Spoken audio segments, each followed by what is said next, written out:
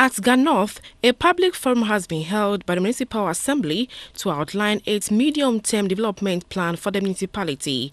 The town hall meeting was instituted by the Assembly as an avenue for residents within the Ganoth Township and its surrounding communities to take stock of the past and to take decisions on the future direction of the community. The Member of Parliament of Trobu constituency, Mr. Moses Enim, indicated that decentralization is a way to speed up development, and that was the motive behind the creation of Ganoth Municipality, which was carved out of Gan West Municipality or Amasaman. He added that the municipality is new and faced with lots of challenges.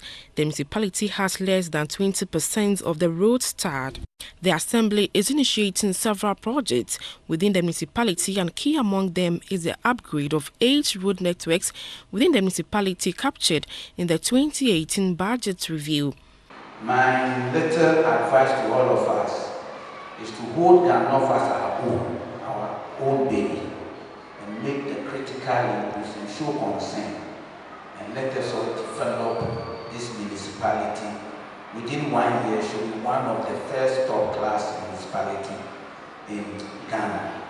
The Municipal Chief Executive for Ganoth, Mrs. Gladys Ankra, said the government's flagship One District, One Factory program, Free SHS, among others, are all meant to create more jobs for the teeming unemployed youth in the district and improve the living standards of the residents.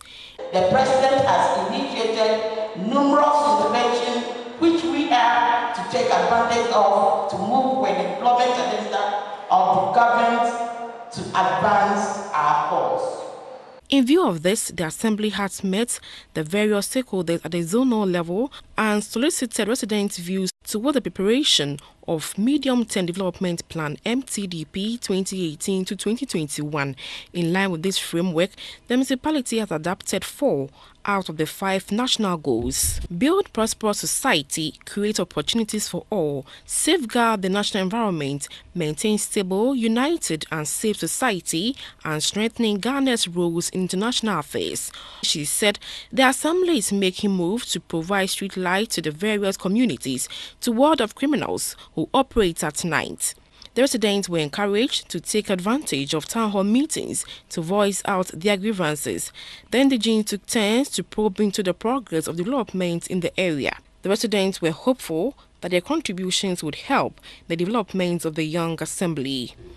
This is Regional Diary, your window to the regions. We'll be right back. Please stay on.